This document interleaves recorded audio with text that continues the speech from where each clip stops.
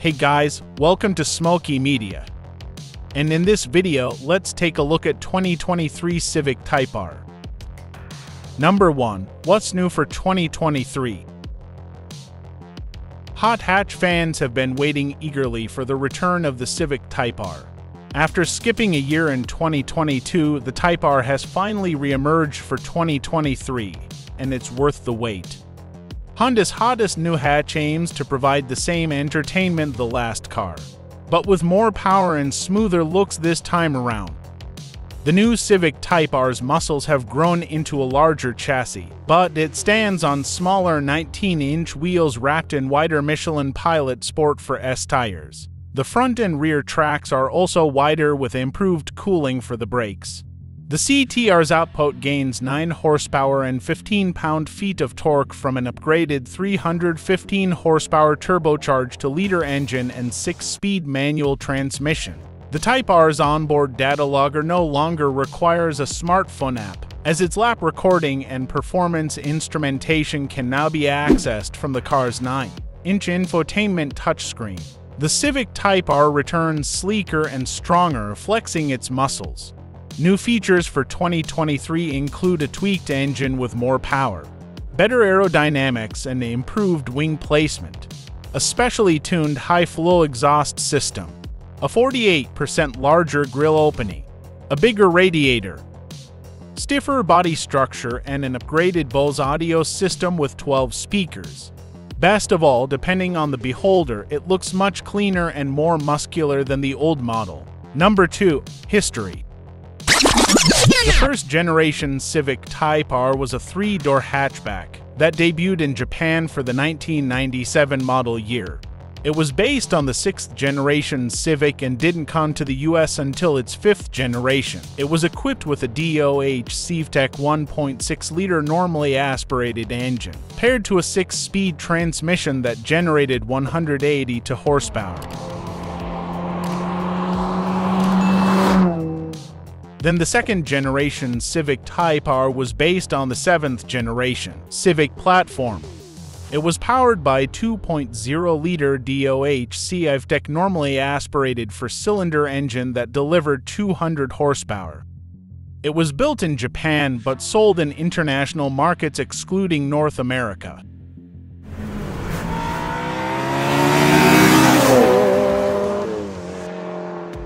And in the 3rd generation, there were 2 completely different Civic Type Rs. One built in Japan for Asia-Pacific markets and another built in the UK for the UK and EU. Both used 2.0-liter 4-cylinder engines, with 6-speed manual transmissions, but the Japanese version made 220 horsepower and came as a 4-door sedan, while the UK variant got 198 and came only as a 3-door hatchback. Neither was sold in the US.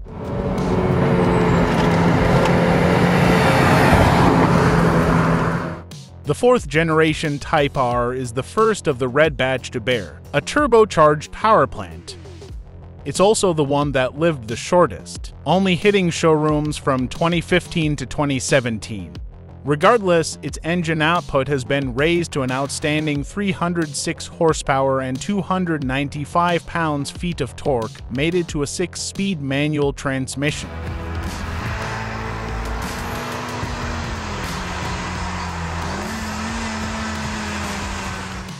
After that, 5th generation launched with a turbocharged 2.0-liter 4-cylinder engine, making 306 horsepower and 285 pounds-feet of torque. This Type R was available only with a 6-speed transmission and the first Type R to be sold in North America. Stacked air vents in front formed a staccato design under the headlamps, and the grille bore the signature red H to represent the Honda Type R sub-brand. After a quick snooze for 2022, 6th-generation Type R finally returned to the market with a boosted version of the same engine, cranking out 315 horsepower and 310 pounds-feet of torque. Refreshed styling inside and out and additional driver assist technology made the Civic Type R more attractive both physically and fundamentally. Number 3. Performance. This particular model of Honda's Type R is an alpha dog, Engineers started with the same 2-liter four-cylinder from the previous Type R and squeezed out more horsepower and torque. But a redesigned turbocharger with a more efficient exhaust system has increased power output to 315 horsepower at 6,500 RPM with 310 pound-feet of torque at 2,600 to 4,000 RPM, which manifests in twisty turns with quick confidence. The Civic Type R also benefits from additional improvements, such as a larger radiator and improved brake cooling.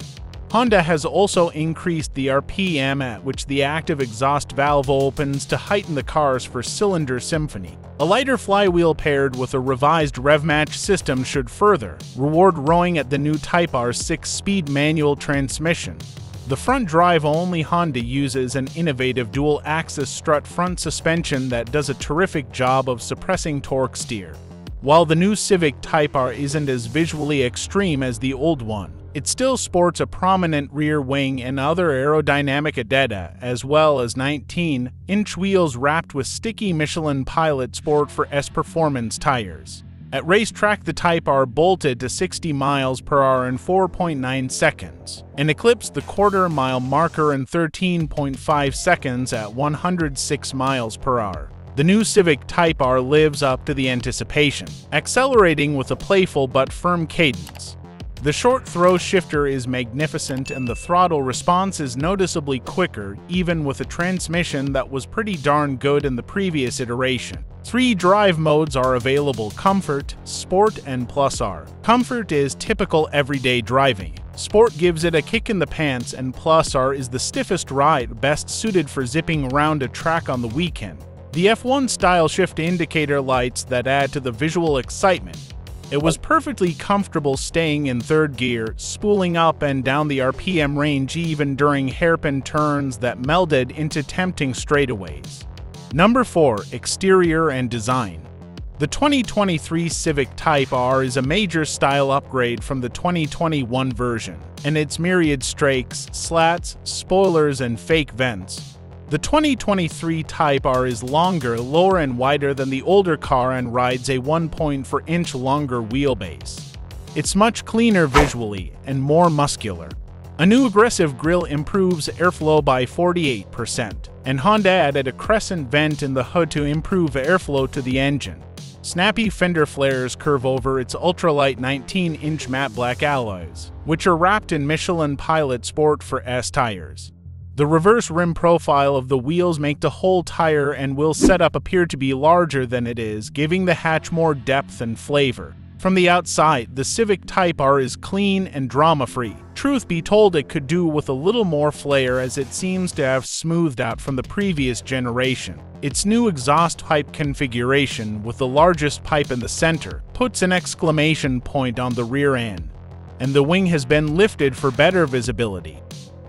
Number 5. Interior. Although the new Civic Type R wears a more minimalist interior design than its predecessor, drivers and passengers will find the sport seats up front to be supportive, firmly gripping torsos and thighs in twisty turns. The interior includes red accents, Fox carbon fiber trim, and a familiar set of super comfy and supportive front seats.